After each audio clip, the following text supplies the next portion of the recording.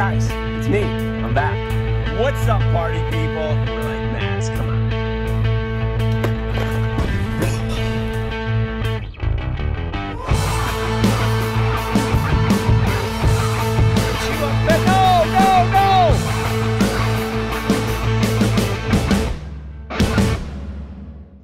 All right, this show is taking a turn for the. What's going on, everyone? Welcome to another episode of Monster Bass Live. We got a great show for you today. You know, I got Raphie, Chris, and the guys, and actually it's just Raphie, Chris, and Fix. But we got a really special guest today. We got Ben Nowak coming on the show. He's talking about breaking down lakes with us, and it's going to be great to talk to him again. He has been on the show for a while. But before we do that, as always, we love to celebrate your catches, and we love to celebrate PBs because that's what we do. You know, we're here to help you become a better fisherman, help you catch more fish, and we've got some PBs to celebrate right now. So if we could get it up on the screen, I'd like to give a big shout-out to Les Johnson with a 10-pound, 4-ounce on a big glide bait with his pink shorts. You know, I think the pink shorts definitely helped him. It was morning dawn, and I'm pretty sure that's what he was catching it on. The next one is Kai McRae, 8 pounds, 3 ounces on a swim bait. I feel like I've seen this kid before. Same picture, different kid. I really do. Maybe he's got a twin brother, but I don't know. Anyway, congratulations. Ronnie Taylor, oh my God. 13 pounds, 4 ounces on a shaky head. Look at the size of that thing. I don't know what I would do if I stuck that thing. I'd probably get so excited I'd throw the rod into the water just because I'd want to make sure I got it up there and I'd lose it. All right, let's get back to normal. David Yaskis, 5 pounds, 8 ounces. Beast on a wacky rig. It's not spelled properly, but who am I? And then Justin Terry, formerly of the Atlanta Hawks, 6 pounds, 7 ounces on a drop shot. All right. Good stuff, guys.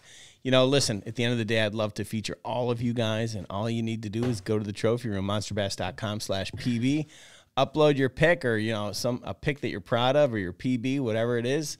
I want to see it. We want to celebrate it. And if you do and we use it, we'll send you a little something in the mail. So keep your picks coming. We love to see them, and thank you guys so much for sending them in. Let's get the guys in here.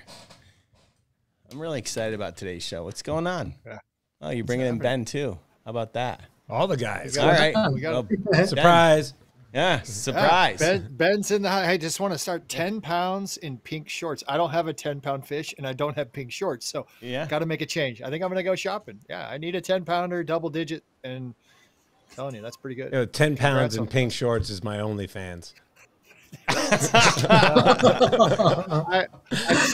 was setting you up for magic right there. Oh, you crushed it for me. Thank you. You're welcome. I love that. I love that.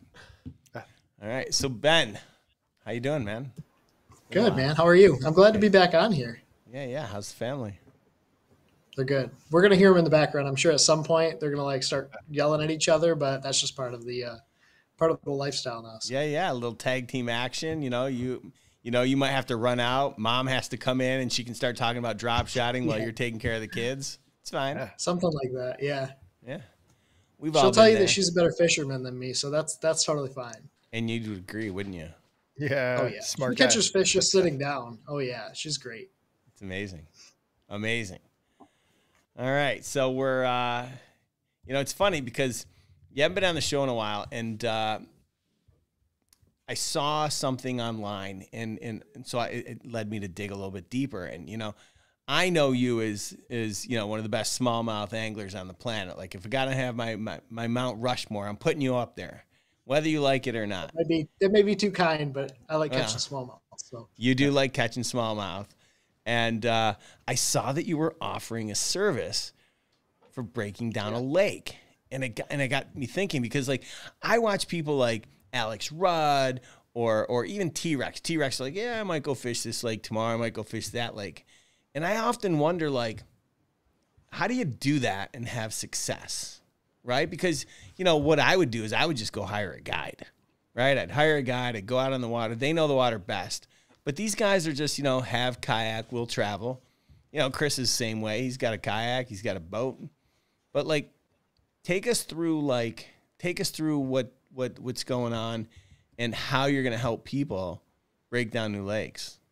Yeah, the other big thing, like what you said, Rick, is like if you're going somewhere new, and let's say you're going for 3 or 4 days, and you don't want to spend 2 days trying to figure out a place, or all 3 days struggling, like that's the hardest part, is starting, kind of having those starting blocks of where to begin. Mm-hmm. So basically where this all began, I have been focusing a lot on like mental health stuff over the past couple months. And the guy's like, why don't you become a fishing coach? Like, instead of a mental coach, why don't you become a fishing coach and like provide virtual guide services?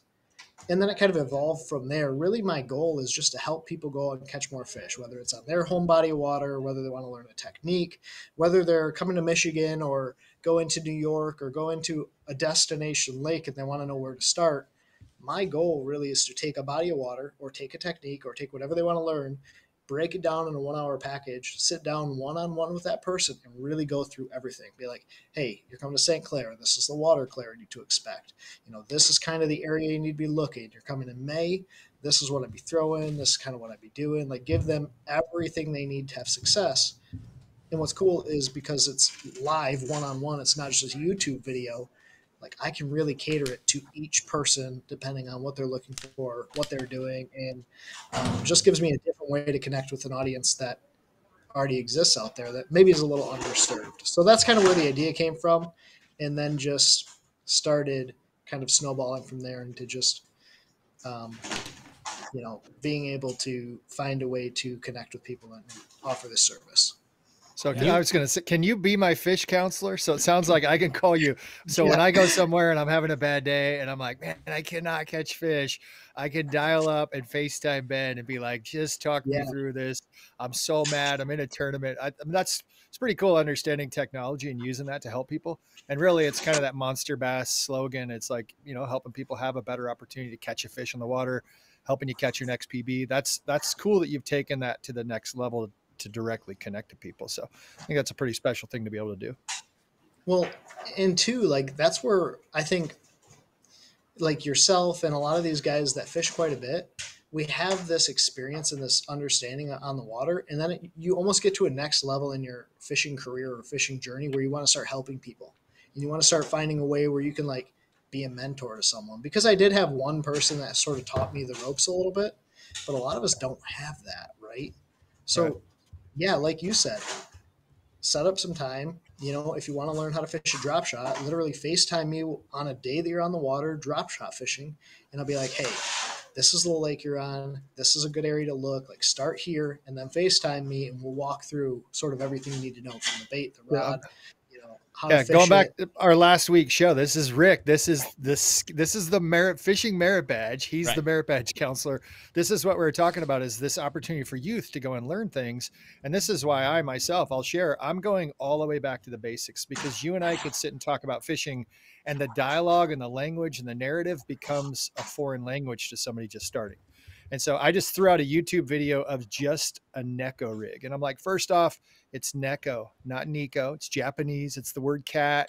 And this is how you can use it. And people are like, thanks so much for that basic information. It's like, don't go past that. Just use this right now. And talking to people on a level that they understand, I think is super important. And for you to be doing that for the next generation, and I say next generation of anglers, they could be 60, they could be 55. They don't have to be an 8-year-old or a 10-year-old starting fishing. We got people across the board. And I know the demographics of Monster Bass, you're talking to folks that want to get better at fishing, and to have you as a personal mentor, that's an awesome opportunity. So way cool on that. I'm excited. Thank you. Yeah. And like you said, sometimes you kind of forget things. You forget how basic you have to almost go sometimes, not as like a knock on anything, but like when I started fishing, I didn't know how to tie a knot. I literally, my first bass pole that I bought for myself was like a shark trolling rod with a 5,000 size, like a 5,000 size spinning reel. And I spooled that thing up with like 2 spools of 6-pound test line. It was ridiculous. Oh my God. You set the skeleton right out of that thing. Oh, it was terrible. And I thought it was the best thing at the time, but I bought a spinnerbait and I like tied overhand loop knot first cast. That thing was gone. And I will never forget it. We were sitting in this kayak that had a hole in the bottom of it, so we were constantly bailing water. Such a ridiculous trip, but you don't know what you don't know. Yeah. Right. That's cool. Speaking of not knowing what I don't know, like, can you walk me? All right. So if I say, hey, Ben, I'm new to fishing, or I've been fishing a lot and I'm fishing this particular body of water, let's say like Lake Castaic out here. Yeah. How would you know about that lake, and how would you let me know what to do and what to look for if that's a body of water that you're not particularly familiar with or haven't fished? So a lot of it comes down to like research and sort of knowing where to start researching. So like there's a lot of incredible apps out there, whether it's Navionics web app or it's maps on your boat, or I'll just throw it out there. I use Omnia a lot, and they have some new premium features on their Omni app where you can like start to understand bottom hardness and where grass is setting up. And then you can start to just kind of take your experience to say, okay, this is let's say it's a natural body of water. It's pretty shallow for the most part. You know, sort of the areas that fish are going to set up throughout the year, and just having that experience on the water, like you can start to direct people. Now, obviously I'm going to be much better for northern style anglers or guys that are targeting smallmouth, but like, I went down to Dale Hollow, for example, last year, which is in Middle Tennessee, Northern Tennessee area. Just having some understanding of how lakes and fish move around the body of water. Like the first spot I rolled up on, there were some largemouth setting up on the end of this tapering point. Well, then you can start to understand, okay, like I knew they were going to be there, and I can start to pattern it.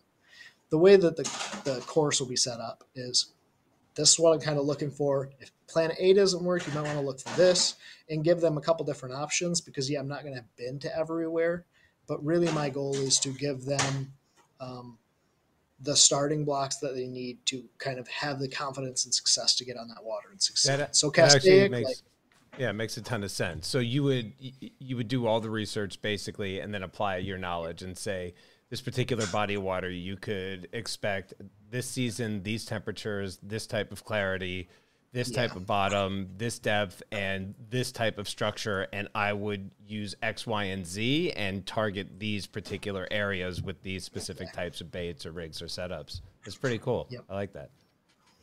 Yeah. So it's just a really cool way to kind of, for me too, look at different bodies of water and really kind of reinforce the things that I've learned over the years. And I'm not traveling as much, but there's been a time, especially with monster bass, that I was traveling a decent bit around the country and learning different things and reconnecting with people maybe that I haven't gotten the chance, or lakes or areas I haven't gotten the chance to talk about in a while. Would you be able to help Fishing with Gramps catch his second fish on a frog?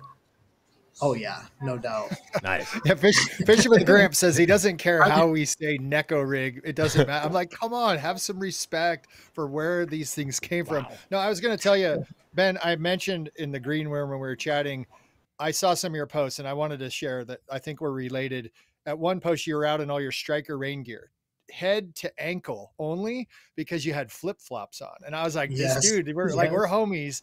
And then there was a post, it had a tube, it had a blade bait, and it had a little small swim bait on a ball jig. And I'm like, we're homies again. Like I could fish with this guy. And that's that thing with Raphie.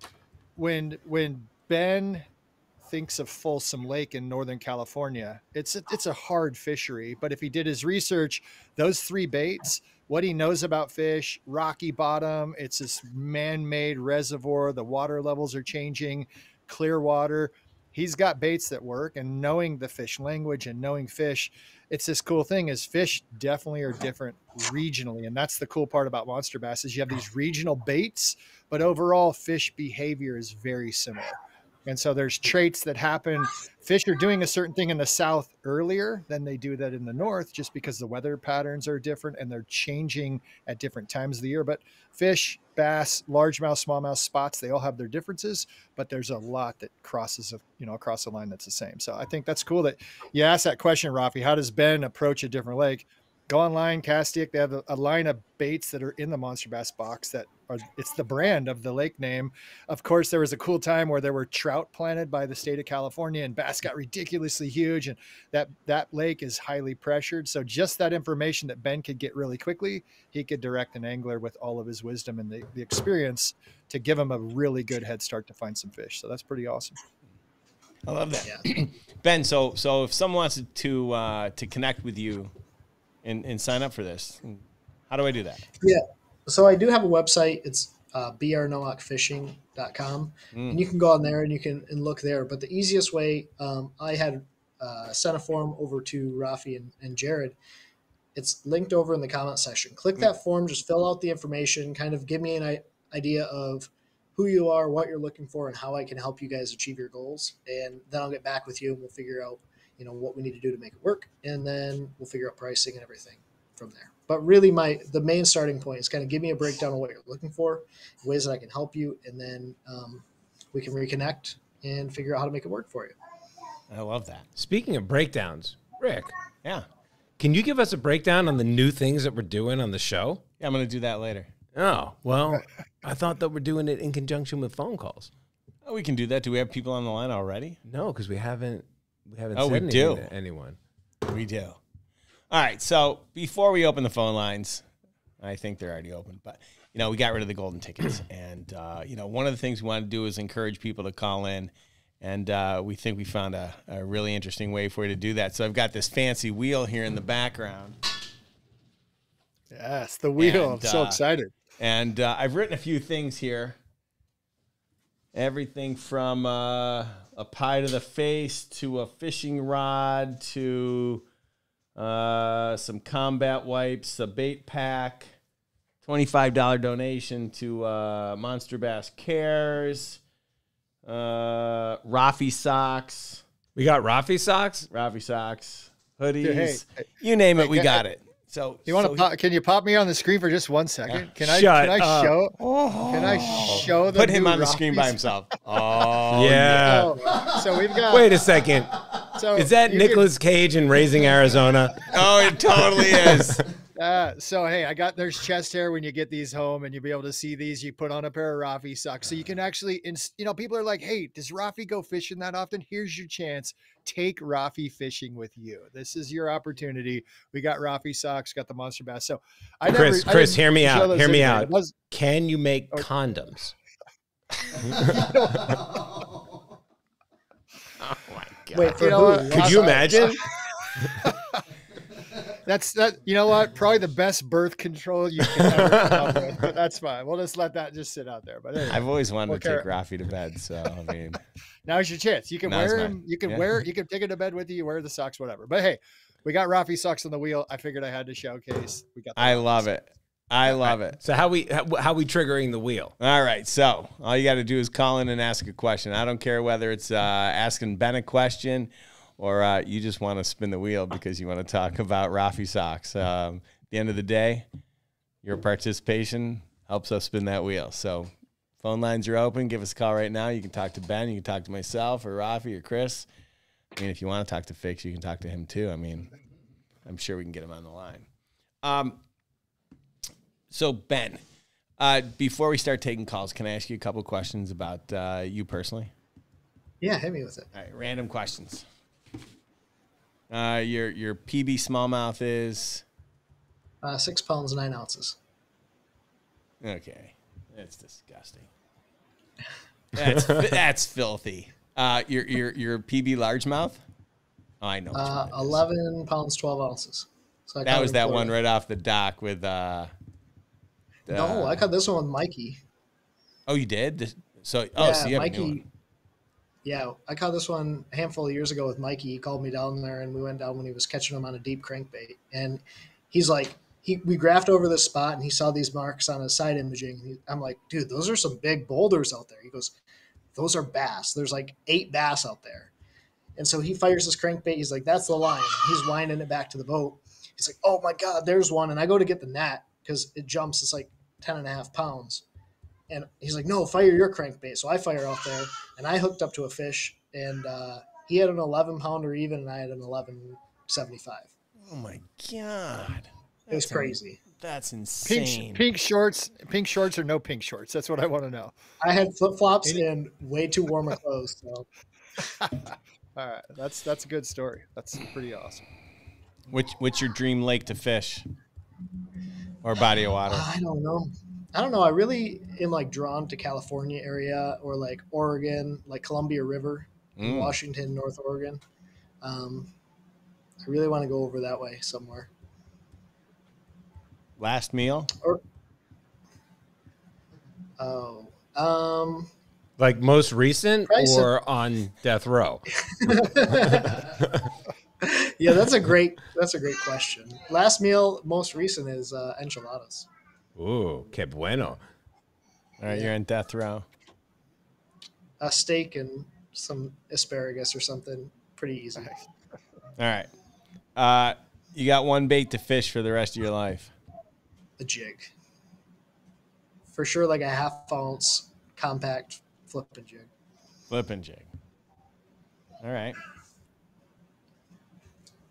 A lot of people think I smallmouth fish a lot, but if I could just only fish one bait, it's just going to be a 1/2 ounce jig with like a chigger craw on the back. I love it. I love fishing a jig. Really? Tell me more. Oh yeah. I don't know. It catches a lot of big smallmouth too. Like a lot of guys, you can change the way you fish it and catch a lot of smallmouth on it. Especially over the past couple of years, I've fished a compact jig like a lot for smallmouth. All right. So you roll up to a new body of water and you want to start chucking a jig. What are you looking for? If it's a largemouth lake, I'm going down the grass line or I'm going down docks and I'm fishing docks. If it's smallmouth, I'm going off the first break and I'm looking for like small inside turns or areas where like the point leads out. I'm starting on the inside edge of that point, anywhere that you have a turn in the bottom. That's where a lot of your like debris and stuff on the bottom is, where composition changes are on those turns. And when there's a body of water and it's got large and smallmouth in it, both of them at the same time, like, why don't they all hang out in the same places? Smallmouth are too pelagic, so they'll follow that bait around, unless there's current, and then they're super current oriented. But largemouth are going to be up shallow. Well, typically they're going to be shallow or in cover. Smallmouth will be in open water. Lazy cousins. That's why I always tease. Like, you've got these largemouth and they just like to sit, they like to hide. And it's not that they're a better apex predator, but they just historically they sit still. And we, like our lake, they swim around a lot more because we get to see them now with forward facing sonar and what they're doing. And we call them like these wolf packs, and they're roving. You hit it head on. These smallmouth, they really move, and you go out to a spot and it's wind driven and they're set up on the bait. And as soon as that bait shifts, all of them are gone. Spots do the same thing in lakes, and your largemouth are really habitat. They're like, they find a spot they like, and they find a spot that's easy to catch fish and to eat. And you mentioned the jig. I wanted to talk about that for a second. Do you fish a jig distinctively different? Because I think you mentioned that. We're fishing right now in the middle of winter here in California, and I'm fishing a jig in the middle of the lake where I normally don't fish a jig. And I'm fishing it, instead of just slow crawling it, I'm actually hopping it a little more and trying to call the fish to see this bigger, easier bait, and then letting it sit a little longer. And I'm having tremendous success finding fish with a jig in the middle of winter. Talk about downsizing and all that. How do you fish a jig different for largemouth versus smallmouth? Yeah, so smallmouth, super reaction based. It's very interesting that you said with the colder water, you're fishing it faster. So one of the things that I do for our smallmouth, especially in cold water, is I'll take my 1/2 ounce. I use a Beast Coast OW Sniper, so it doesn't have a weed guard. But I'll take that 1/2 ounce jig with a small trailer and put it on a spinning rod. So that way it falls super fast. That's like the only way to get bit is on the fall. And if they don't eat it on the fall, you like have to work it really hard to get them to come over and nose down and eat it. Like they don't eat it on the drag very well. And that's what I'm doing right now is if I throw a jig out there historically and just kind of move it, and that's like to those bass that are in the summertime and they're waiting, and you talk about the lateral line that goes out, you got to fish. And these are some things to help people. And I'd like to share some information. If you got a 2-foot long fish that's 24 inches, it's a big fish. Its lateral line really only keys in about double its body length away from it. And that's subtle movements, little small movements. It sees that jig perfectly. But to hear it and to bounce it and to key into it, everyone says wintertime, slow down. I'm finding I need to make more of an aggressive move to call that fish to even notice it. And that's like that fall, that transition. I fish the fall on so many baits. That's how I fish. Even if it's a Ned rig, I find I do better constantly casting, covering more water. That fall is what really catches the attention. Maybe let it dead stick, move it a little bit. And then if I don't get bit, I'm going to recast. So I appreciate that feedback, because that's kind of the same success. And I'm fishing that way for largemouth during the cold. And it's interesting because that's probably more what smallmouth are doing just in cold water all year long, because your water's colder than our water.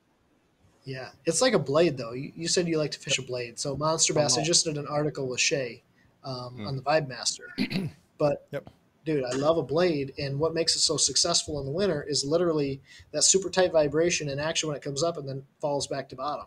Like, I'll fish it on a spinning rod because you can get that bait to activate super fast, then it falls immediately back down. And it's a heavy bait.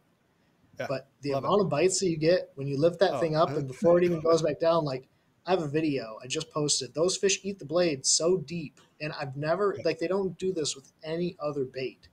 They'll eat it so deep you have to like get the pliers way deep. No, I was gonna say bring the pliers. That's the bait. I mean, if you're fishing that bait and it's fun because that technique, I throw it as far as I can, and that little micro pulse, it comes up, and then I always try to make sure I have some tension because then it comes back and you see that take on the fall, that twitch of the line. That's when I catch the majority of my fish is on that fall. It's like that bait fish ball. Maybe a fish has ran into another, they've stunned themselves and it's falling out. That bass, I tease, they can't process in their brain and make a decision to eat it because of how they've been living for millions of years. They have to eat it. And so that's why that blade bait's so effective. It's awesome. Yes. Exactly. Hey, we got a couple people on the line, don't we? We sure do. What do you say we take some questions and spin the wheel? I like it. We're going to start with an unknown caller that's been waiting for 17 minutes with a 231 area code somewhere in Michigan. Oh, 231. Go ahead, caller. Welcome to the show. That's me. This is Brandon Wheaton. Hello. Hey, Brandon. Can you hear me? I can hear you. Yep, we can hear you. Right on. The first time calling in, although I try to catch it every Wednesday and have on Thursdays when it was back then. So my story, I used to fish. I was born in 1985. I used to fish when I was younger with my dad. He'd take me out in the canoe. I was always looking for bass, though. Back then, before we had YouTube, I was getting books at the library, buying books, ordering them online, where I could find them, getting them to learn how to bass fish, which, of course, taught me that I need some like 60-pound braid to pull that 16-pound lunker out of those lily pads, which up here in Michigan I really didn't. But my dad indulged me. I remember picking up spider wire at Walmart, and that was a disaster. But I do remember no matter how much we went out, we could get skunked all day, and in the end, I threw one of those cheap $2 worms. You know, the ones with the already pre-strung, have 3 hooks in them. I forget exactly what they're called. But yeah, like $2. And I had a pink one that no matter what, throw that at the lily pads, and I'd always pull something out. Did it have the white stripe on it? Pink with the white stripe and like 2 dots? This one does not. My son's first bass at 4 years old, he picked a yellow one with a black stripe and a black dot. So I'm thinking same brand, but I just can't remember the name. But so as it happens, life gets in the way. I didn't fish for decades. Then before COVID happened, I was already working from home. I'm a computer guy. I was already working from home, so that happened, and I had time to get back into my hobbies, one of which was fishing. So this kind of picks back up in 2020. And, the other one is I build models. But anyway, the point is I got back into fishing, and I didn't know where to start. I couldn't cast a bait caster for the life of me. And so I just started picking up whatever cheap rods and reels I could find on clearance. I ended up looking on YouTube, and there's a lot of convoluted videos. You guys know what it's like these days. Too much of check this out or click this and blah, blah. And it's instead of just getting to the point or what I need to see or what I need to learn. So I ended up falling upon Fluke Master, Gene Jensen, and saw his Friday Night Live show. Yeah, and I started asking him questions. So I tuned into that. I asked him, I said, look, I'm from Michigan. weather is crazy up here, even at the best of times. I'm just getting back in. I don't know what to do. And his advice was ask Ben Nowak.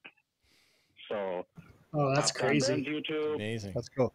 Yeah, bothered him for a couple live shows, and in the end, the lesson was basically get out there, get the experience, do it. Like, I have a subset of lakes that I fish, so I'm getting to know them, getting the experience, and learning as I go. And doing that, that's what led me to monster bass, because as soon as I saw, like, I'm focused, my friends and buddies, they fish for trout, panfish, that sort of thing. I'm just looking for the big bass. So when I found monster bass almost 2 years ago, that was my thing. And what sold me on it versus any other loot box was regional, like set to my region. That's made all the difference. And in 2022, I caught my first ever and personal best smallie. And in 2023, caught my personal best largemouth right in my hometown lake. Nice. That's awesome. And amazing. it's all thanks to all of you guys. That's so cool. If you got a pic and details, send that to marketing@monsterbass.com. We could feature you on the show and put you on our website. Yep, I haven't yet. I've just been getting around to it, but yeah, I will. Awesome. That's amazing. I do have one question, and basically it's here's what I have for rods and reels now, and I'm getting set up for the spring. What do I need? Real quick, basically all my rods are medium heavy, fast, between 6'10" and 7'3". Half of them I got from, signing up for Monster Bass reels and rods. Like, so I have a 6'10" medium heavy, 7.1 speed bait caster with 65-pound braid. The idea is to use that for jigging. I've got another bait caster, basically a Abu Garcia Vengeance combo with 14-pound fluoro. One more bait caster, and that is on a 13 fishing rod with 12-pound fluoro. And then I have 4 spinning rods. Even though I prefer bait caster, I have 4 spinning rods, ranging from, they're all a little lighter, but I have like a 15-pound, I think it's the Proficiency reel that I got from Monster Bass. 13 fishing Source 2K reel from Monster Bass. What do I need to add to my collection? I'm looking for a new rod or a new reel. What do I need to, I'm getting to that point where I want to start to specialize. Probably a crankbait rod, like a 7-foot medium. Then you can use it for crankbaits. You can use it for jerk baits. Especially in the spring, like jerkbait fishing is one of my favorite ways to catch them, as well as throwing a lipless crankbait. So that 7-foot medium bait casting rod with like a 6 or 7 speed bait cast reel, and then 12 to 15-pound test fluorocarbon. Like you can do so many, probably 12-pound test. You can do so many different things with that, whether it's chatterbait, jerkbait, bunch of different things. That sounds good. I'm a big fan of crankbaits.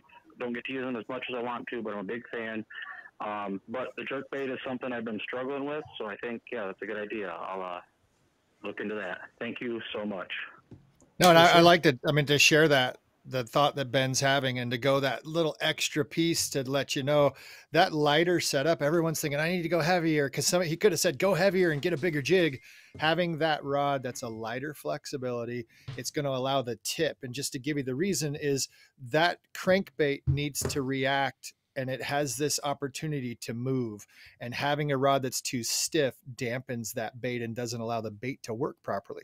So that's the reason you want a lighter rod, is to let the bait have the proper action. Same thing with the jerk bait, is it's almost like a snap and a jerk. Also with those, you get a jerk bait with real small hooks.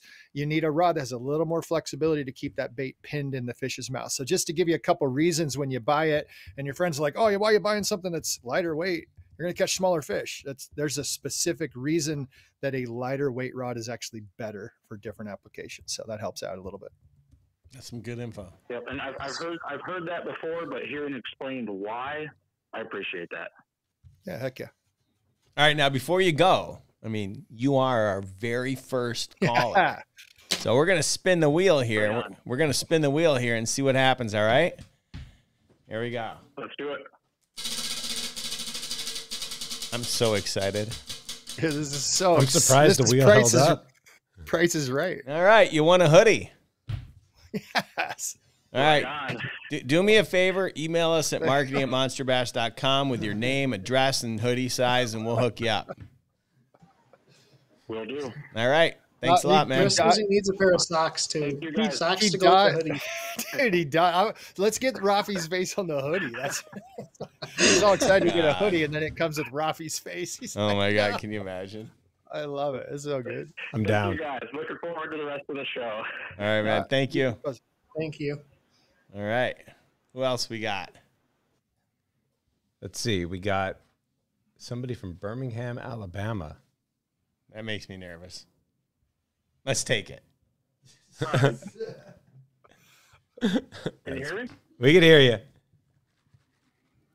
Yeah, so kind of misleading area code. I'm actually in the Indiana, central Indiana. Okay.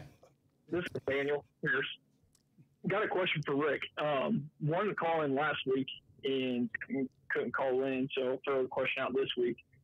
And kind of reflecting back to all the years building Monster Bass, what would you say was the decision that you were the most excited to make for the company?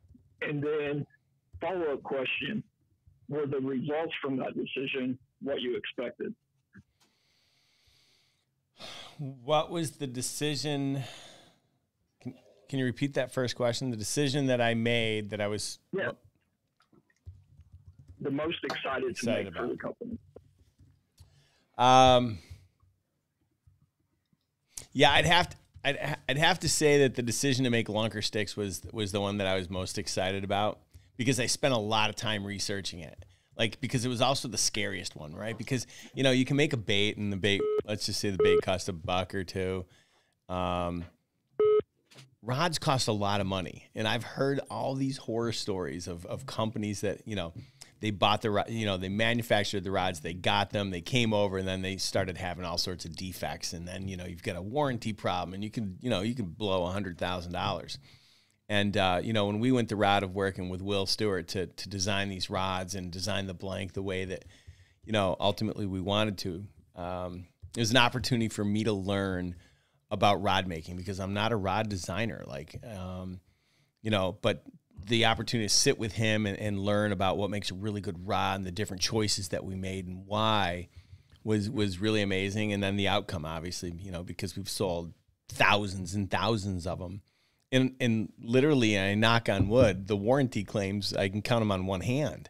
And so we've made a really quality product. And so I'm really proud of that. I'm really proud of the process and the way that we did that. Does that answer your question? Yeah, absolutely. It's really cool. And you guys knocked it out of the park with the lunker sticks thank you, and all aspects of it. Not just the design, build, but marketing and price point and all that. You guys did awesome with it. So yeah, thank you. I definitely, to be honest with you, I owe a lot to Will, because he's the designer. He's the, we could have easily just gone the way of some of the brands that just, here's a factory blank, but I wanted to design something that I could bet confidently that I was going to spend a lot of money to pre-order a lot of rods and have them come out the way that they did. And so I feel really good about that. Right. That's awesome. Well, that's all I had. I just want to call in, ask that question, and encourage you guys to keep killing it. Hey, I appreciate you. And let's spin the wheel. What do you say? All right. Sounds good. All right. Wheel of fish.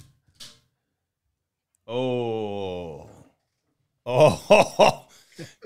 Somebody has to go jump in the pool. Shut up. Oh my God. So it can either be Raphie or Fix. What about you, Rick? It could be me, but That's this is so great. Or you could. What's the temperature in the pool? Yeah, I was gonna say, how the cold pool's is the pool? probably about 50 degrees. Yeah, I've been cold plunging at our It's lake like a every cold day, plunge. so this is good. Yeah. Yeah. This is good. This is important. This is healthy. So if I was there, I would do it. I haven't cold plunged today. I did it yesterday, and it's so therapeutic. It's so important for people to do hard things in this comfortable world we all live in. Sitting in our warm environments that are 70 degrees 24 hours a day. Somebody get in the pool. Like who do you want to jump in the pool? You know, I think Raphie, Fix, or myself. I think it would be really nice to see Raphie do this, because I think Raphie, Raphie. I don't know. I've seen you over there in the chat, been grilled today, and we got the Raphie. I've been getting grilled today. He's getting hammered in there, and so let's get Raphie to get in the pool to release the endorphins. Hey, if you can, let's do it. He's got to cleanse himself after getting on camera in yoga pants. Oh my God! You know what, Nathaniel? You're my least favorite caller. I love it. Are we taking this out there? Do you want me to have it just see his camera only? Sure. All right. This is perfect. This is amazing. Wait, don't you need to be plugged into something? No, we can keep talking while he's doing this. Yeah, get him ready. Then we'll transfer over to his little shot. Oh no, he's going right now. This is amazing. This is the worst. Yeah, this is so good. I know Alex Rudd's all about cold plunge. I'm loving it. It's so fun. Hear me. Yeah, we can hear you. It's all right. Well, you're not going to be able to in a minute. All right. I'll narrate it for you. Oh, this is so good. He's going into my backyard. And yell at him. No, just jumping in real quick. You got to be in there for a few minutes. Oh. Is he going to jump in with his jeans on? No. He's not jumping in with his jeans on. Tell him not to jump in with his clothes. No. Just don't. Raphie, you got to wear clothes. Oh, there it is. Yeah. Wife beater and all. Nice. All right. Can you say what do you call it nowadays? You can't call it a wife beater, can you? Oh, dear God. Oh my God, my dogs. This is so good. Yeah. At your house? This is so, oh my God. Amazing. I can't believe he's doing this. That was a great jump too. Daddy. He champed that like it was nothing. That's amazing. All right, Fix. Come on, Fix. Get us back on the screen. Then you can grab my towel from the thing. Yeah. Wow. So going forward, you just got to put a weight on the bottom of the wheel so it lands on that every time. So he's got to take a swing each week. Are you saying that you could have kept us on all four like that the whole time? It's pretty good. Okay. There's towels in Maximus's. By his bedroom. There's a closet. All right. So listen, I appreciate you calling in and making Raphie jump in the pool, because to be honest with you, I didn't want to jump in the pool. Nah, that's pretty good. Here he comes, like a hero conquering. He comes back. Look at that! I'm telling you, he's the endorphins. I'm excited for him, and that's actually called it's a wife pleaser now. Oh, a wife pleaser. So, yeah, it's the A tank. He looks so sexy. So the wife pleaser. This is the worst show ever. Well, let's get some more callers, and we can spin the wheel. Yeah, just keep the towel handy. I'm all wet. Oh my goodness. Hey, Ben, do you do anything weird like that? Do you do cold plunging at all? Have you ever done that? No, I've been doing the cold shower thing, but not the plunge yet. Yeah, no, the cold shower is good. It's like 4 times less effective. Like getting into submerged, like fully cold water is pretty intense. But no, cold shower has its benefits. So hey, Raphie, thanks for doing that for all of us. I feel better myself. Yeah. Thank you. You look better. I could really feel the endorphins kicking in. And so good. I've now transformed somehow into chic Raphie. That's okay. Perfect. Well, let's take another call. I mean, listen, this is great. All right. Let's see who we're. We got someone from with a 707 number in Ukiah, California. Ah, great. Welcome to the show. Hey, how's it going today?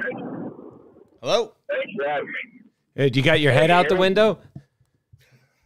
No, I don't have my head out the window. I was just driving. Fair. Hear me better now? Yeah, better. Yeah, perfect. So how's it going? You got a question? Yeah, I do. Actually, not in California anymore. Just have a number forever when I was stationed out there in the Marines. But thank you for your service. So, I guess my question, this is my first year getting back into bass fishing. Basically, they had a disabled veterans fishing tournament back here in Little Lake in Arkansas. Can you hear me? Yeah, we can hear you. Yep, we can hear you. Oh, okay, cool. So I was fishing out there, disabled veterans fishing tournament. They brought pros in. All the veterans got matched up with pros. We go out there, and me and the guy I got hooked up with, named Scott, he took me out and sold me on the jig, and I've been jig fishing since then, and it was great. I just started my first tournament series last year with the Armed Forces Fishing League.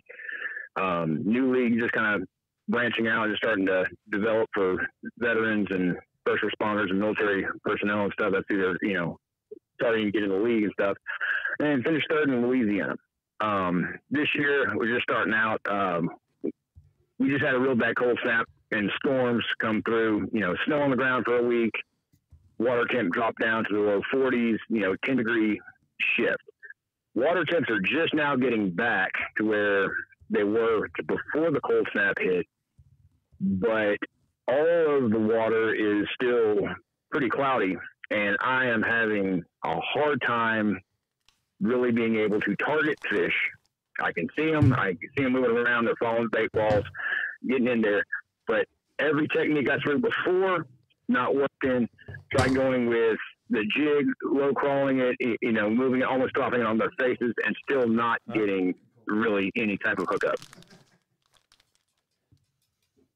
Yeah, I want to know some more info.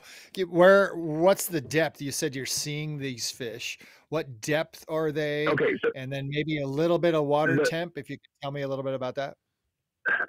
So the water temp that I was fishing this past weekend at this last tournament is a small lake called Grand Bayou here in Louisiana. Very small lake. Water depth was ranging between 4 to, I want to say it was about 20, 22. Seeing shad balls in the 12 to 15 foot range and, seeing fish underneath those shad balls, but they're pretty much on the bottom. I tried throwing blades and all that kind of stuff, just dump it on there and make it look like a, dying fish, but they're just not committing to anything. What's the water temp? Water temp that day was 45. Oh, wow. So it's like really cold. Yeah. And to go out there today, different lake, but similar conditions, water temp is up 10 degrees from that because it was, it was 54 today at water temp, and I was expecting, because that's where I was pulling numbers, not outside, but pulling a lot of numbers before this cold snap came through. But today, there's nothing. I mean, they're just not moving on anything. And last question before I give you my insight, I want to hear what Ben does first. What did you have success on before the cold snap? Actually, it was the lure that MONSTERBASS sent me. It was this rattle trap that had a little bit of green and black and silver on it. And I was just like, I looked at that thing, I was like, green. I don't know about this green. I don't get anything on green. It's usually blue, black, or red. But screw it, throw it out there. And I mean, it was just one after another of like half pound to 2 pounders. But how are you fishing? This is I guess the next detailed thing, because you gave us some good information. So you got this rattle trap lipless that you're using. It's making some noise. How were you fishing that to those fish? How did you? I was looking at. I was using my forward facing sonar. I see my bait balls. I was throwing past the bait balls and watching the bait fall till it got to about the bottom of the bait ball, and then I would do a slow retrieve, stop, let it fall for a little bit, and then I'm not going to say jerk it, but I would do a little bit heavier of a pull to make some noise, and then pull, and then go back into a slow retrieve, and then do another stop. Hey, you fished it like a blade bait a little bit. No, that's that's kind of the I tease. I call those a hollow bodied blade bait. So Ben, what's cool is the caller. You now have an opportunity. You've just hired Ben. You're fishing with Ben as your virtual coach. Yeah. So Ben, before I give any insight, take it away. You're fishing with Ben. Let's hear it. Yeah. I think my big thing is I'm probably going to pick up a moving bait. So whether that's a spinner bait, or I was going to say lipless crankbait, or even a jerk bait as the water gets cleaner. Like if you can sink a jerk bait down to or below that bait ball, especially with forward facing, like that's going to be a bait that's going to catch a lot of fish right now. A spinner bait's one of those baits. Okay. I'm just going to crawl a spinner bait. Like let it sink, especially if you're fishing less than 12 foot of water. Let it get almost to bottom and just crawl it and bump it off everything, whether it's wood, rock. Like I'm trying to fish around thick, heavy cover that's holding heat this time of year. Especially if I'm fishing, more shallow water. And then with the lipless, you're doing probably the right thing, and you can mix in like a Demiki rig, so like some sort of soft plastic fluke style bait on a jig head, and just hold it and like Demiki it above those fish. Okay. But honestly, like I'm looking for hard cover in moderate shallow water, like especially as that water starts to come up and warm over the next little bit and get a little bit cleaner. Like I'm looking for hard cover. Really, I'm looking for wood. It's going to hold heat the longest, and rock, which is going to heat up the fastest. And then grass is going to basically be an ecosystem, natural ecosystem. Right. Okay. And I'll give you the fishing with the rocks with it. Yeah, I'm going to tell you the fishing with Chris answer too is you've got forward-facing sonar, you're seeing a bait ball, the weather's changed, the clarity of the water's changed. If you see bait, you're actually throwing a bait and the fish are coming towards it and they get close and they make a decision to not eat it. That's your chance. You're doing the work to call a fish to it. Now you get to make an adjustment really quickly. Go bigger or go smaller. And so this thing is their eyes are kind of taken out of the equation. You're telling us that the water's gotten dirty. So they need to probably hear it or zero in on it when they get close enough. If they're feeding on a bait ball, and specifically those fish that they're eating, they're keyed into maybe a 2.5 inch long fish or a 4-inch fish, you need to present something that's going to change their perception of what they're trying to eat. So if you're getting them close to you and you got this soft plastic, the fluke is awesome. And everyone's using this term Demiki rig because it's more of a vertical presentation with soft plastic. Maybe go a bigger fluke and shake it in front of them, and then go really small. Think of like a hazeldong that has the opportunity to have a boot tail and to still be making some noise in front of that fish, but it's a really small presentation. So take that opportunity. You're not getting bit, upsize, and then really downsize and see if you can get the fish to trigger on something like that. So Can I ask a question on what you were saying about really making them zero in on it and stuff? I'm trying to match similar to what the bait fish look like, what we have out here. You just basically, silver shad, usually varying between 2 and 4 inches this time of year. Whenever I'm doing it color contrast with them, is that something that is a thing to be able to make them stand out a little bit more when the water clarity actually clears up, and what type of contrast should I be doing it against those fish? I'm going with a solid color bait, so like a white or like a chartreuse or something that's going to stand out a little more. If you were fishing a chrome bait, that chrome is going to flash really well as that water gets cleaner and it gets sunny outside. But like if that water's off color and you're fishing dirtier water, I'm going with more solid color bait. Especially like trying to match a shad or something, like a white bait or like a sexy shad where you get that white bait and then you have a hard yellow line down the side. Just something that will kind of stand out but still silhouette when that water's off color. Awesome. All right. Thank you. Nailed it. Yeah, let us know. Let it get back out on that lake before the water changes and let us know if that helped.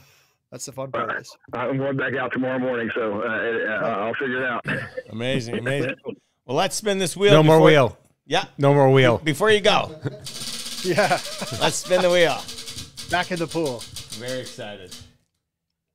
Oh, my God.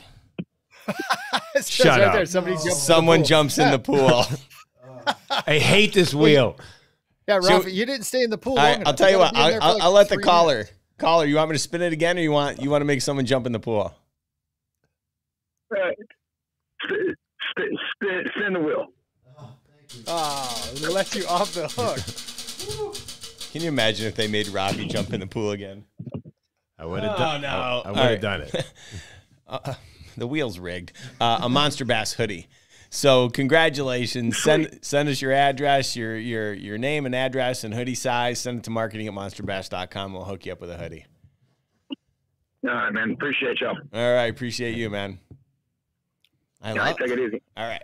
I love this wheel. I hate this wheel. I love it. Let's go to the next caller. No, there's some really good ones on here, like things for Fix to do. Oh, it's good. It's good. All right. We are going to go. Well, let's get a familiar one on. Yeah, go ahead. Go ahead, Gramps. Oh. What's up, everybody? Welcome back to YouTube, Gramps. Yeah, congratulations. You're out of timeout. I'm back. That was an amazing PR stunt. I'm going to tell you guys right now, I don't really suffer that much from anxiety. But this last week, when I thought I was losing 4 years worth of work and effort, really got to me. So I may need a cold water plunge. But anywho, we'll be back, and we'll be discussing that a bit later this evening. We're going live at 8:30 with Russ Snyder's. But I wanted to talk to Ben because Ben, I can't believe, dude. I think I reached out to you like a year ago to talk about smallies and whatnot, and I kind of forgot about it. And this year, we're really going to be focused on smallmouth bass because I got a little taste of it here at the end of the year and caught my PB my last time out. And before we had to put the kayaks away, and dude, it was one of the most incredible days on the water I've had. So I've had a couple of really good days chasing smallies this year, and I'm literally going to be like a kid all over again. All the years that I've been fishing for largemouth, and now I've got the bug. So I guess my first question for you is, I think you fish probably more lakes than like rivers and creeks and whatnot for smallies, but. Yeah. You know, kind of that being said, when you get the first open water, what are you targeting, and what kind of areas are you targeting? Because we fish a lot of lakes and rivers here too, but most of our smallies are in the rivers. But kind of tell me what your first time out in the boat. What are you targeting? What are you throwing? And how are you getting it on in the early season? I actually fish a lot of rivers and creeks like really early in the year because they'll warm up a lot faster. And basically early season, I'm fishing like heavy current flow areas. So I'm looking for areas where you have some sort of rock or hard bottom with a steep break on it with a channel swing. So that's basically where I'm going to set up at the beginning of the year. And then if you get any sort of cover, whether it's wood in the water, whether it's something that's holding heat or warming up faster, like I'm focused on warm water this early season. So like anything that's going to heat up, hold heat longer, dark bottom areas, just anything that's going to warm up faster. And a lot of times it's moving water. Okay, gotcha. Whereas like this time of year, if you find open water, definitely deeper, definitely slower, Yeah, I'm looking for those fish or areas where those fish can slide up on faster, whether it's a hump, some sort of, current change, whether it's, a hump that current can move over faster and then they'll sit on the push or on the backside of it. But I'm looking for those areas where you have really easy ambush points and these fish can set up on in pretty big numbers, not just individual fish. Got you. And you're still throwing super slow baits at that point still? Not really. I'll throw a crankbait early season, like as soon as that water starts warming up, or I'll throw a jerk bait. Only time I'll really start to slow down is if I'm not having a ton of success, then I'll pick up a jig and like flip a jig. But I cover a lot of water. Then when you get a bite, slow down. Sorry if I seem a little distracted. It sounds like one of the girls screaming in the background. Now we get it. You're doing good, man. The father skills. Yeah, that's awesome.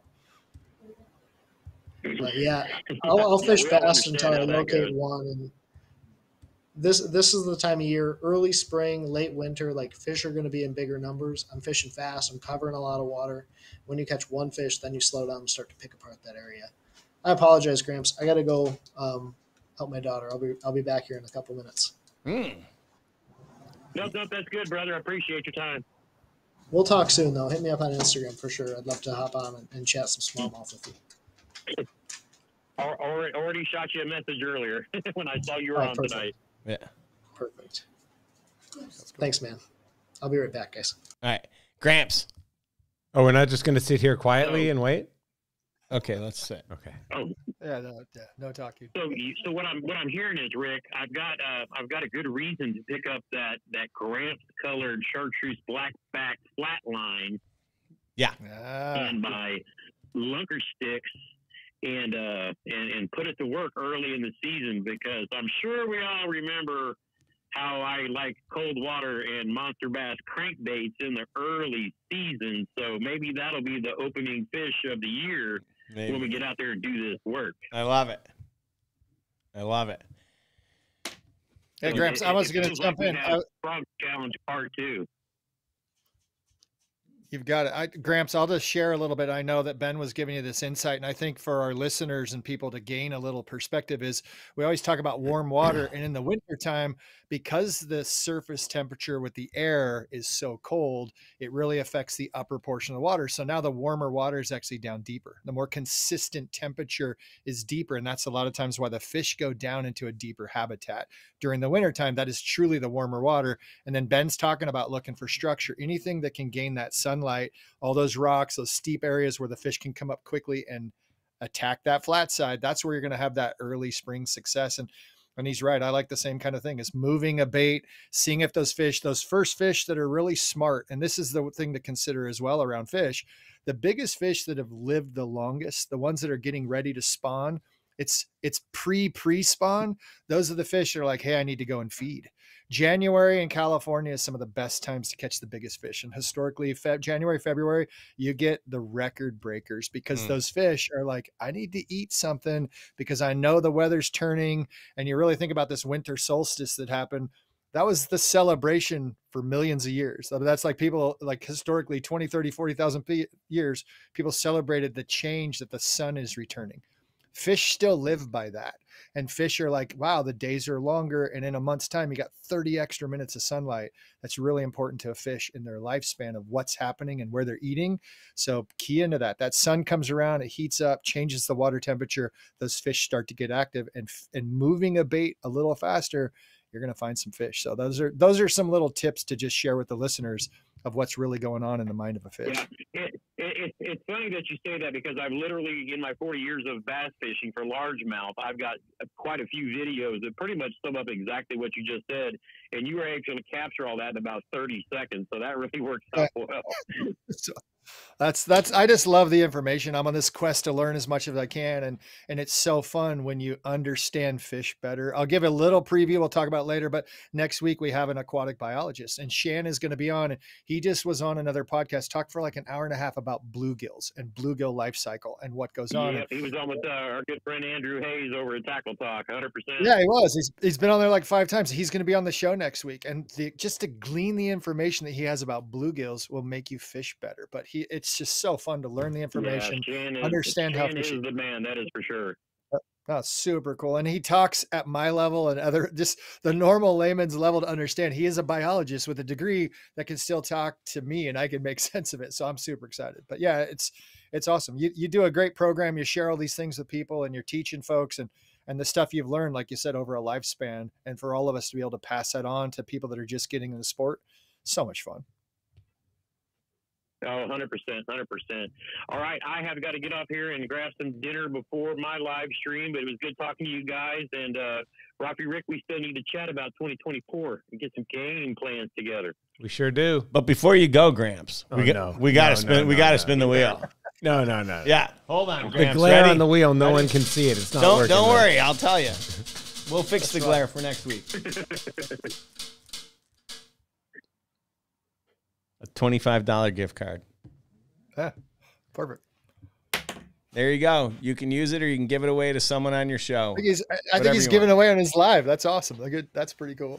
Yeah, I'll give it. Yep, I will 100% give it away on my live. So everybody hop over to Fishing with Gramps after Monster Bass Live, and we will see you in there. Good stuff. At the rate Rick's doing whippets, the show might be over pretty soon. Well, I think the biggest challenge is how do I log this in my food app for my nutritionist? Thinking that 3 squirts of whipped cream. Just say thanks for holding the can the proper way, huffing, because we have all these people in the chat. I'm super excited. What is going on with the whipped cream? Because I know you're on a cleanse. You got to climb Mount Kilimanjaro. Give us some insight. What's the new huff? Well, because we don't have pies, and I just put together the wheel today. There's a couple slots on here for pie to the face, and so we might do some whipped cream. All right, makes sense. You got to test it. I think I had no idea why all of a sudden you have whipped cream in the studio. Now I feel good. Oh yeah, it's one of my feel-good snacks. It's all about taking care of myself in 2024. That's way better than a cold plunge. Yeah. Hey, the cold plunge is good for you. Yeah. Gramps, you're still on the phone? Get out of here. Goodbye. See you, Gramps. All right. Who else we got? All right, we got T-Rex. He's been on for a while. No. All right. Who is it? It's just 49 minutes, Raphie. Come on. Shut up. You've been on waiting for 49 minutes? Yeah. Yeah, he hasn't even turned off the audio on his computer yet. Oh, my God. I'm not even on my computer. I'm on my phone. Oh, fair.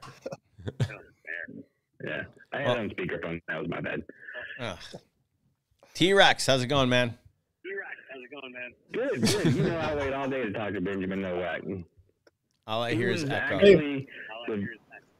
Still? Yeah.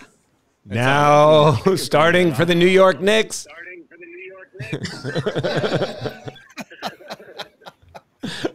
Heartbreaker.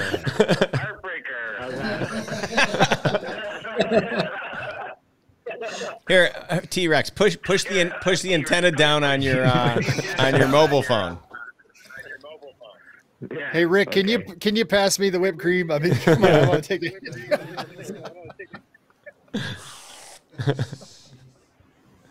Welcome back, Ben. Thanks.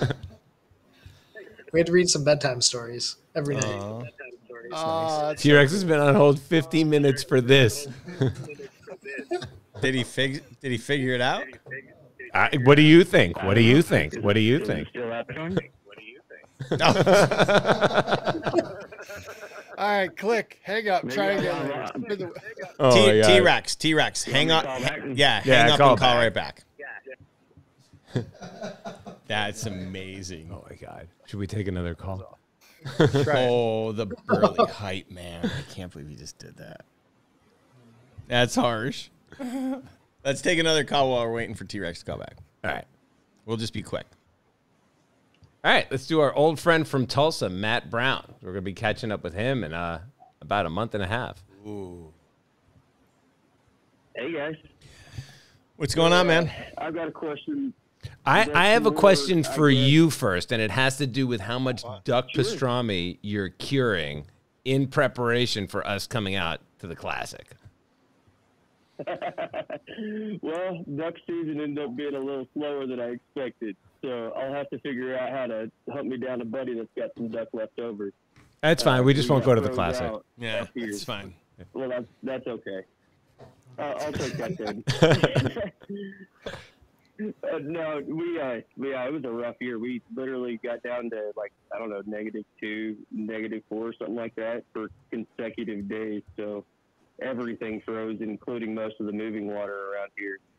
And that's kind of where I'm going at with my question is what do you do coming out of that? Because we're really just the first week broke up. And this is not something that regionally we have happen very often. And I'm trying to figure out what's going to be happening with the fish moving around and where they're going to stage up. It's supposed to be warm moving into next week, but I don't know. It's kind of one of those, we're going to have a rainstorm or two. We're going to have a couple cold nights. So water temperature rise, is it really going to move that drastically, or are we going to bounce all over the place? I'm really struggling to figure out where fish are going to be. I think they're going to be suspended. I hate to say that. Over the past couple of years, I've realized first thing ice out, you either go really, really shallow or you go over the middle of your lake and look for suspended fish around bait. So And literally so- just chasing main lake bait all day long. That's going to be terrible for my co-angler. I can guarantee that. They're not going to I'm like gonna you very fork much. face all day long, and he is going to go, what are you looking at? This is, You could get off. That's, You that guys was have brush piles in my Oklahoma, concern right? is that they were going to stay suspended. Say again? You guys have brush piles like at the end of long points. You guys have man-made cover off of these long points and stuff, right? Oh yeah, and the lake we're going to is the classic is on this lake in a couple months. So I'll give you a fishing report on how the classic is going to look if I can catch any, because it's been that hard, and I've been chasing and it's for up here. It's usually pretty easy this time of year to find fish because you're kind of getting that pre-spawn motion because they start to want to warm up about February. We'll have a couple cold snaps, which will shock them usually, and they'll suspend out. But I've never had it where it was sustained cold this long, and then finally starting to warm up. But it is gradual at best. You know what I mean? We went from highs in the single digits to now we're finally in highs of the 40s, 50s, and then we're going to hit like 70 this week. So I don't even know what they're going to do. I'm trying to figure all that out. They're going to be confused. I followed the FLW tour. I worked with Bradley Hallman, 2019, the year that I worked with Monster Bass. So I traveled around. They went to Grand Lake, and the big thing there was warming, rising water in mid-February. And so, like, they were up throwing a spinnerbait in the trees or throwing a big Colorado blade around docks and, skipping a small jig, living rubber jig around docks with the speed craw on the back. But right now, I just have a feeling those fish are going to be suspended on brush piles at the end of docks, on brush off the end of long points, or in the middle of the lake just chasing bait, like basically in the drains, like at the end of the drain where it meets the main lake. Those fish are just going to be hanging out there, not really doing a whole lot of anything. It's weird because here, if we got frozen water and you had melt off and rain coming in, like I'm going to be dirt shallow. I'm going to be in the back of everything, fishing warming water that's flowing in. But I just don't think your fish are going to do that. Yeah, and see, Graham, there really is no dirt shallow available where I'm planning to go. I mean, I guess I could run the whole Elk River, but it's just for this time of year, doing a 40 or 50 mile run is not really what I'm planning on doing. No, I don't even think it's necessary. I don't know. It was just I'm kind of stumped by it because I was up there today and I caught one keeper and a bunch of shorts, and it was like trying to find anything big was almost impossible, and trying to find anything that was not a spot, setting out on the point was also impossible. You know what I mean? Everything was a spotted bass all day long. Is it all blown out too? Like if you're pretty far up north, is it pretty blown out, or are you fishing down by the dam area? Oh, I was up towards Honey Creek, which is right around the corner, and I mean it's, I don't know, maybe 10 or 12 mile an hour winds. It was pretty light all day long. We had a couple times that my spot lock had to grind a few times to catch up, but it was pretty much dead calm with a few guys. That was probably also the problem, but just. Can I ask, where were you catching the smaller today. fish? I think it's a fun thing to key on. What did you use? Where were the small fish? You said you caught some ones that weren't keepers. Where did you catch those, and what were you using? The keeper I caught was actually off a bridge on a jerk bait, some riprap around it, and I kind of key in on those type of locations again because it warms up a little quicker, like he was talking about.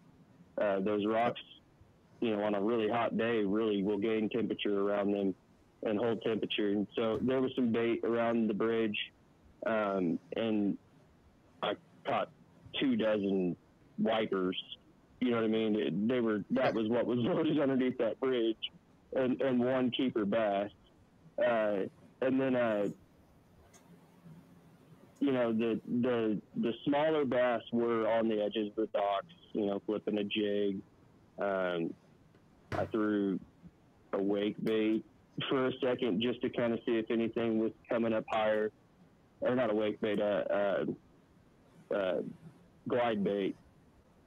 And, you know, just slow twitch that around docks. And I had a lot of chasers, a lot of movers, but it was just one of those days where they would kind of ink out on you, and I couldn't really make that adjustment.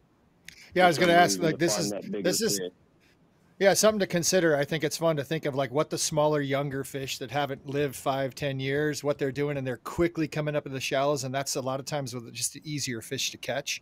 And then the smarter fish that's lived for those 5 to 10 years, because you want that 5-pounder. Everyone's looking for that in the tournament. They're probably just a little bit more hesitant, and they're maybe just a tiny bit deeper and a little bit harder to commit. So it's fun. You're using, I love the glide bait to see if you're getting followers, but that glide bait, and they're kind of just suspect. They're not really feeding up that big. Glide baits work in Northern California where I live. It's like king of glide baits to use that bait if you're going to go something that big, and then almost fish it dead stick style, to put a glide bait in front of those bigger fish, maybe a little bit deeper, and barely twitch it, barely reel it, barely move it. Sometimes that gets the bigger fish that are just a little bit smarter to make that connection and take the bait. So you're on the brink of finding them. I mean, it sounds like you found the one, and that was right in the right spot. That sun is heating up those rocks, and that's going to change that temperature so well. And those big fish, you're going to move in there because that's where the food's going to be there. The smaller fish are going to move in there as well. So I think you're doing all the right things, and I think Ben, right on it. Don't be afraid, like he said, is like maybe move to something that's a little flashy, a little movement. The jerk bait is what I would have been throwing, and so I wouldn't. Try that. And as far as your electronics, where are you seeing any bigger fish anywhere, like using forward facing when you're turning and looking at a bait ball? Do you see big fish underneath them? So that's what's making me stop. Is I'll scan a bait ball that's a decent size, because this time of year, I don't know what it is about Grand, but you can find that honey bait ball that is just all gizzard shad sometimes. And so I'm looking at the bait size too when I'm scanning, and trying to find just that bigger profile that something might be feeding on in there. And so if I see, a big bait ball, and then I see one it's a bigger bait ball, but it's more of a bigger profile bait, I always stop and kind of throw at it and see what's underneath it. And today it was one of those where you would do that, and then you would see something come up 4 or 5 feet, almost a strike range where you're like, eat it, please. Eat it, watch it, yeah. It's just, and you're watching it on your forward facing. You're like, what am I? And I know I'm like, I'll speed it up, I'll slow it down, I'll change color slightly. I'm like, I don't know what to do, guys. Like, literally, it had me scratching my head so hard, because watching the fish react to your bait, and you're going, I know you see something you like to a degree, or you wouldn't have reacted the way and chased for a second or two. It's not like you're having them follow 8 feet. They're following it 30 feet. They're just not eating it the entire way. Yeah, I'm a big fan. It was that. Go ahead. Sorry. No, I want to hear Ben. I want to hear your take on that. When he's having a fish come from like 30 feet, what do you start changing on your presentation? Because I'm a big fan of like, okay, maybe color, but I always start with changing the size. If I can call a fish a long way, and it's cool, forward facing, you watch them come from 30 feet and they get there and they don't commit, and you got these big gizzard shad. Not always matching that gizzard shad is, for me, the answer of like, okay, I'm going to go bigger, but maybe I'm going to go way smaller. What do you change to try to entice that bite once you're getting their attention? Cadence is my biggest thing that I'll change. So like, I'll play with color a little bit, but when I get a bait that they'll actually move on, like if they're following that bait, they're curious enough about it, I think cadence is a big thing. So I fish a jerk bait a lot around forward facing bait or fish. And I'll sink a jerk bait. So my favorite one is a Jackal Re-Range MR. And the reason for that, I'll fish that big size jerk bait. But you can sink it, and then you can change the cadence really easily. So a couple springs ago, we faced something pretty similar to what you're talking about. We had warming weather, the water was setting up, these fish started pushing like pre-spawn off the end of points, like getting in that deeper water around the shallow. And then it got really, really cold, a lot of rain. The big key was getting those fish to come up to that jerk bait and then just like changing cadence and just holding it there. And instead of like a normal jerk bait retrieve, it's like a small reel turn or like just something to cause that bait to inch forward. And I think, so I watch a lot of pro videos. Jason Christie just did a video about fishing rogue, a suspending rogue, and I'll take that big 5.5-inch rogue, just like I'm talking about with that reel turn or reel handle turn. That rogue just kind of like dives forward. It doesn't do anything. Like, you don't have to fish a rogue to get that action. Just use a different cadence. And sometimes it's just like turn the reel handle to get that bait to like inch forward, and those fish will just kind of come up behind it and lazily like get it. Yeah, and I will second that, as I was mentioning when maybe. Yeah, well, go ahead. Sorry, I'm just trying to make sure I'm understanding what you're saying. So when you say just a reel handle, you're almost like you're kind of chopping a glide bait, just like a little. Exactly. You feel it engage and you let it go. Yep. So you're when you started mentioning, I was going to say, is when you talked about the fish were following that glide bait, that's what I keyed into to try to give you the idea is if you're doing a quarter chop, half chop, and then I said dead stick in a glide bait. It's not what a lot of people do. We're talking about UFO baits, and he shares a lot of the stuff he does. The difference between a glide bait and you're talking that perfect retrieve of a reel retrieve, it moves the bait forward always, and there's no slack presented.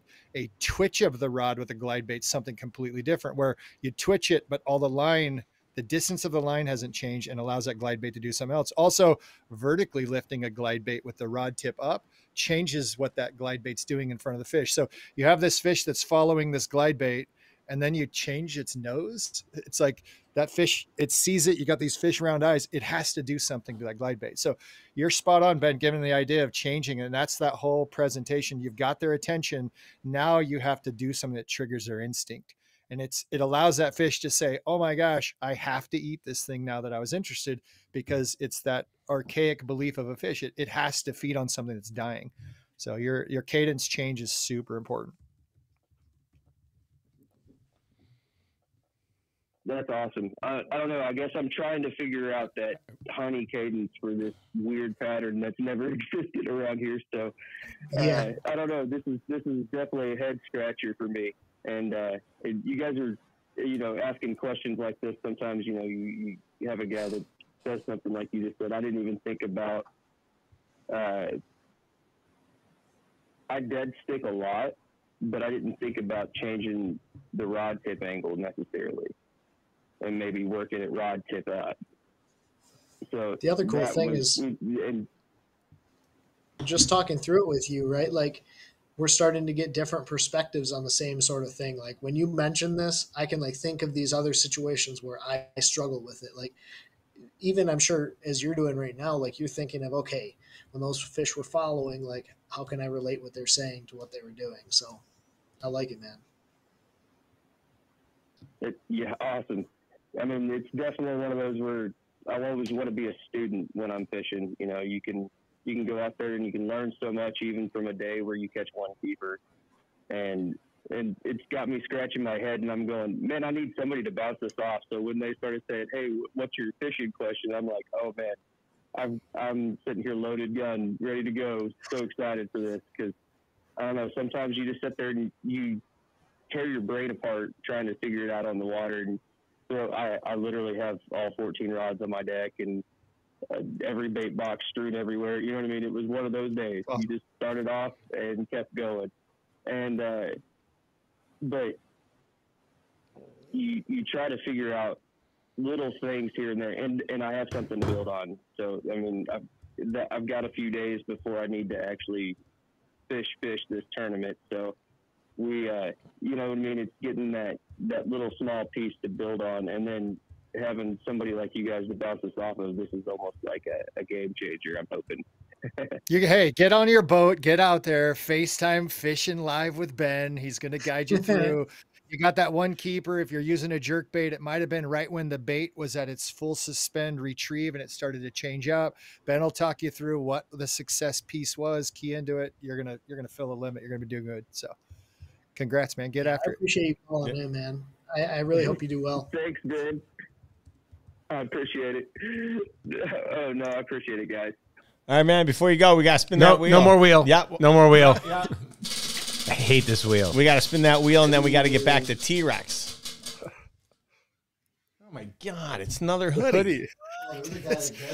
What is going on? All right, you know what to do. Email us at marketing@monsterbass.com. Name and address and hoodie size, and we'll hook you up. Yeah, and congratulations on hitting the 7-pound club, Matt. Yeah. Nice work on your PB. I'm excited about that. I'm ready for that to come in and put that on my truck. Nice. So, yeah. Woohoo! Celebratory whippets. All right, we gotta get to T-Rex. Later, guys. All right, man. See ya. You know what we got to do? Once someone gets it, we got to wipe it off, and then we don't get it again. That's it. Oh, I like new that. Up, new up. We just learned that. Except for the pool. Except for the pool. Oh, I hate this wheel. All right, let's get T-Rex. Trying. We're a little behind schedule here. Is that better? Is that better? Yeah. Is that better? Is that better? What's yeah, up, it's better. Yeah. What's up, T-Rex? It's got to be the. Oh, I guess it's got to be the weather. I don't know. Not much, man. What I was gonna say earlier is Ben's worth the wait because when I first got on YouTube, I typed in because it said, what do you want to research? I put fishing, and the very first video I ever watched on YouTube was Ben. It was the Chickamauga Giant. I think that's what it was called. That's crazy. Isn't that amazing, Ben? That's crazy. That fish was wild too. So I'll tell the story real quick. So I was fishing while I was doing the FLW tour thing, and my buddy gave me a glide bait. He's like, after you're done, just throw this glide bait for like 10 casts around Dayton Boat Dock, which is like the big launch down there. Well, there was one little stick coming out of the water, and I throw this glide bait up there. It's like my first or second time glide bait fishing. And I work it right past that one little stick up. And as it came by, I like see it flash, and then it was just totally gone. And I hooked this fish. I get it up on the bank, and I was wearing a GoPro with a loop recording. So I like don't have any of this from the moment I get it up on the shore. But I get it up on the shore, and I'm like, holy smokes, it's a 7-pounder. And there's guys across at the weigh-in stage. And I'm like, oh my God, that's huge. So I come over in a golf cart. We ended up getting to weigh it on the FLW tour stage, and it was awesome. It was a 9-pound, 5-ounce fish on Chickamauga. So wild. That's but amazing. yeah, that's T-Rex. That is so cool. Thank you, man. Oh man, I've been a follower ever since. I watch all your stuff. You know that. Yes, thank you. That's so cool. That makes me happy. I appreciate it. Amazing. No problem. That's probably one of the reasons I found Monster Bass is because I started watching your videos and started watching some other ones, and then I seen Monster Bass pop up on the side, and that's how I found the Monster Bass site, and I've been a subscriber of Monster Bass ever since. Thanks, T-Rex. Had to deal with Rick. Yep. That's good times. So I really don't have anything. I will tell Chris that, I took you up on what you told me about fishing everything in a box. I fished everything in the January box except for that Hellraiser because it's just a wrong time of year for that. Wrong time. Yeah. No, how'd you do? Everything. Nice. I've been doing good with it actually, but then Monday I took the boat out and went up to Pine Flat, and I said, okay, I had the box from the month before in the boat, and I was like, I'll pull something out of there. I pulled out the flat line. I fished it for about 3 hours, hit 4 bass. The biggest one was probably just shy of 4 pounds. That's good. I mean, catching them, everything in the flat line. That's future giant, baby. That fish is committed. So that's awesome. Yeah, good on you for taking the challenge, that opportunity to become a better angler, more diversified. That's what the box is about. I'm a big advocate of that.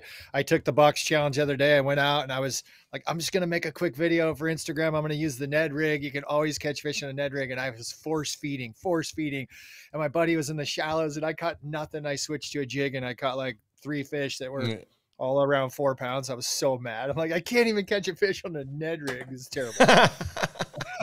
So, hey, good for you for doing, taking the challenge and getting after it. All right. Well, I'll let you go because I know you guys are running a little bit late. Hold on, T-Rex. Oh, no. This is so exciting. It's got to land on something good at this point, other than going in. Oh, pie to the face. All right. And everyone has already taken a poll. No. That's not how this show works, and it's my show. Everyone has already taken a poll. T-Rex gets to pick. He's the guy.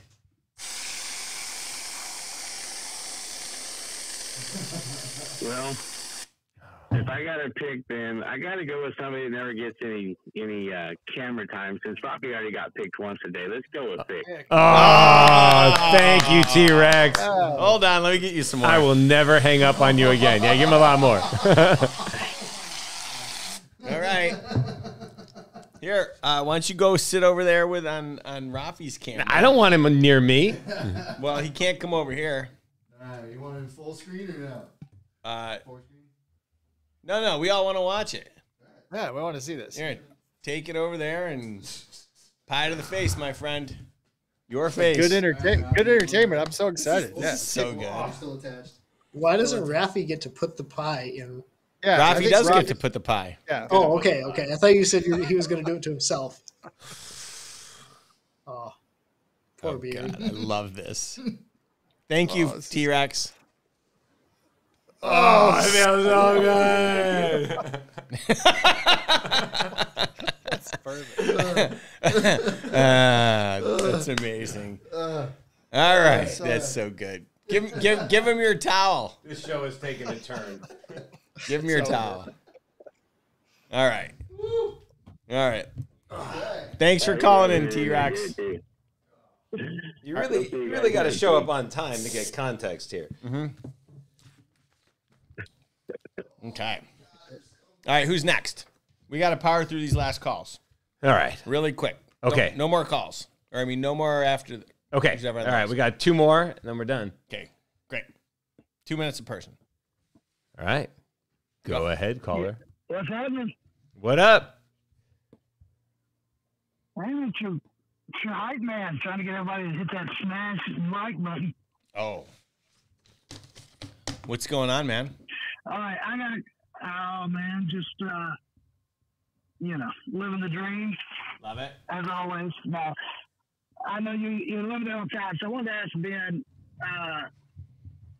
and I'll put it in the chat, but how do smallmouth react to larger baits, down here in the South?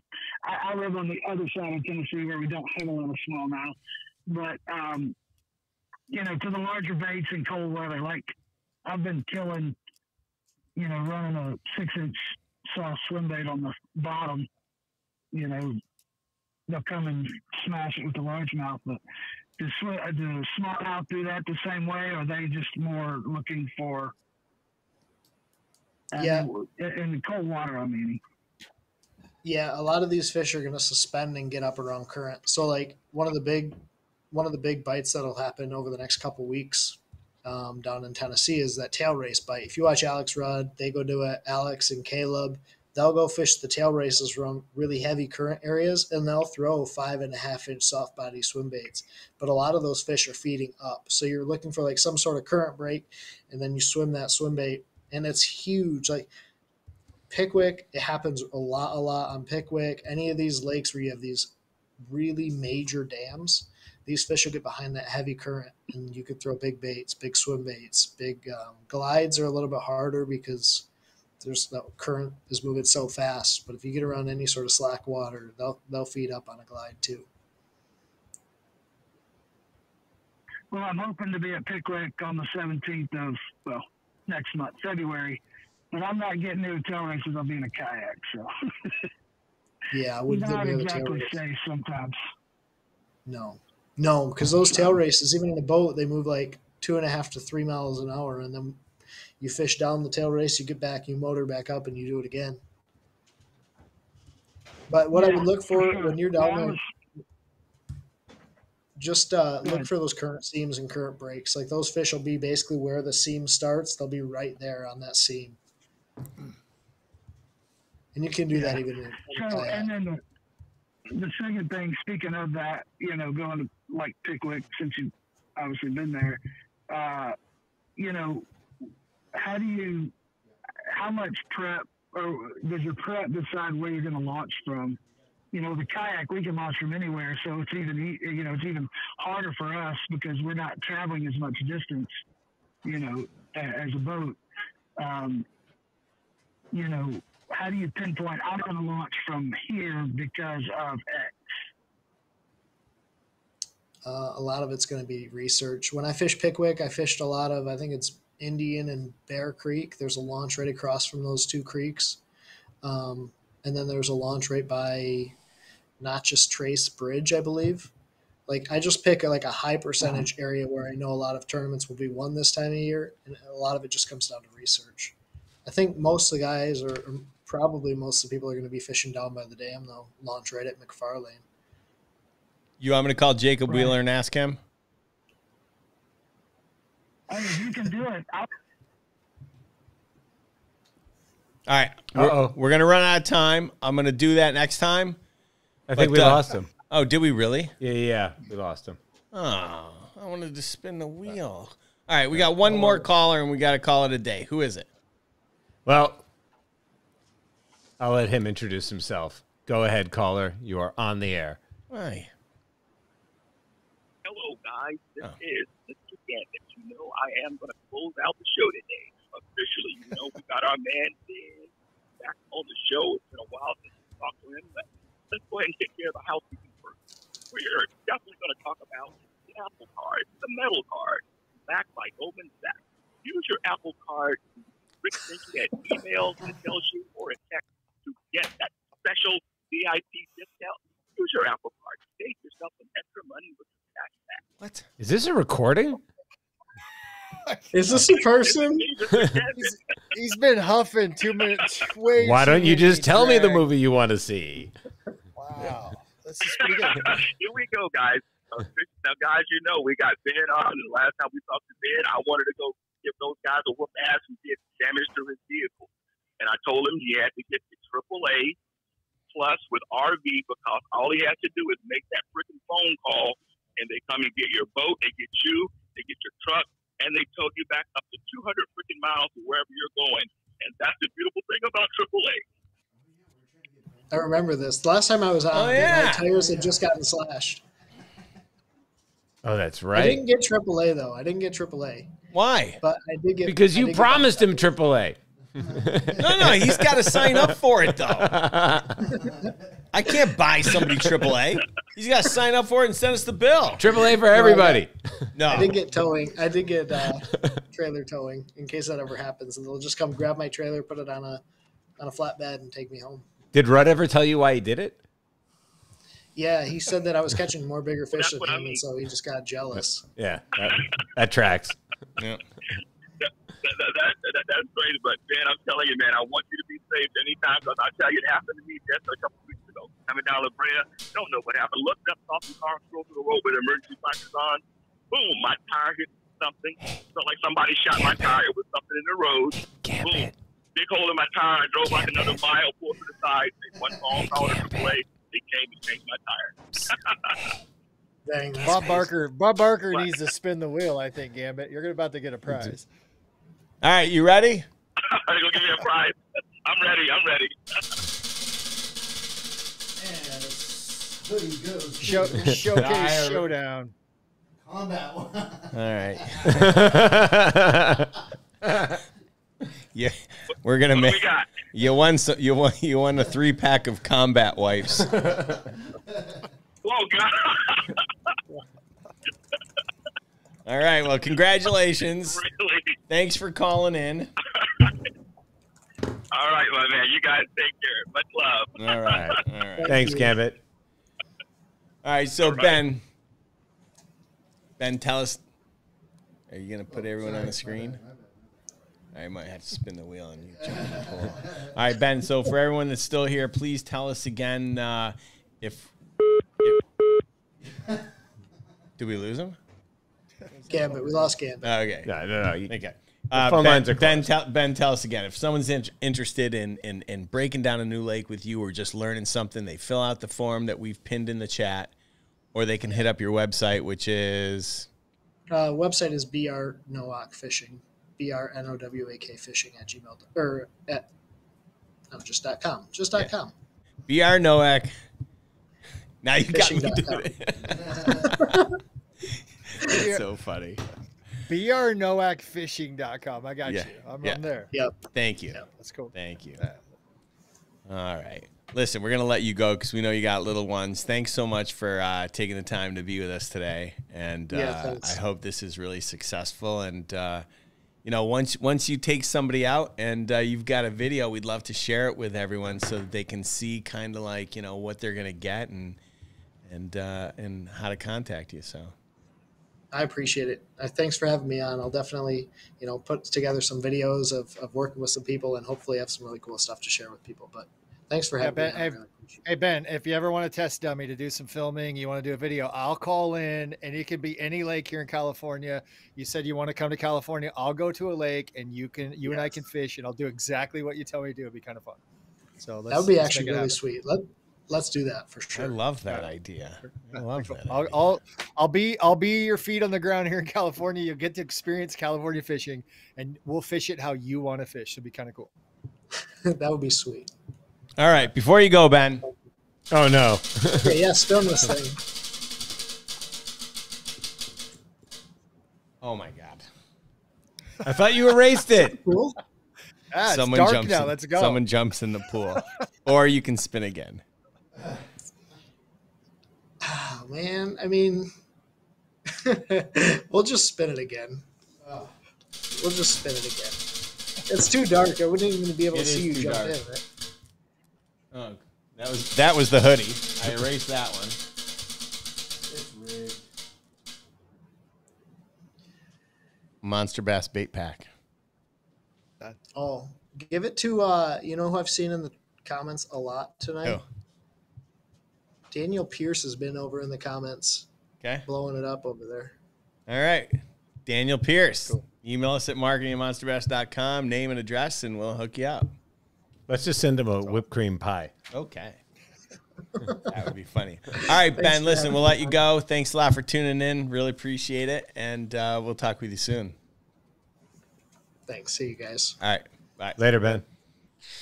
All right. You know, that would be a good thing maybe we'd consider doing, like, with Raphie, too. Like, Raphie's going fishing. Have him break it down. Yep. Takes us out, and we see if we can put Ben to the test. Yeah, it's great. I could be on the water with T-Rex, so he could tie all my knots and everything. Otherwise, I'd be useless. Yeah, but don't you want to learn how to tie the knots? Well, yeah, maybe a little. Maybe. All right. So I just want to take a minute before we end the show. You know, there's a couple new things. I sent you out an email today. If you haven't seen the latest video, we made a change to shipping. We're going to start shipping FedEx and making real-time rates available. So if you need something overnight, you want your box overnighted, or you want a pole or whatever, we're going to make those rates available for you. It is going to cause a delay in the shipping of the February boxes. We're not going to bill you until the 6th of the month. So if you normally get billed the 1st through the 5th, you're going to get billed just in February on the 6th, and then we're going to start shipping the very next day. And then in March, we'll go back to the 1st, and everything will be just back to normal. But just upgrading shipping, making sure that you guys get your packages as fast and reliably as possible. You know, once I hand it off to these shipping companies, it's kind of out of my hands. But I realize that I do have a choice, and I might as well pick the one that you guys have told me is the one you think is the best. So we're going to go with that, and hope that, you know, that speeds things up. And we got a great show for you next week, Chris. Why don't you share with those still here, you know, who our guest is next week?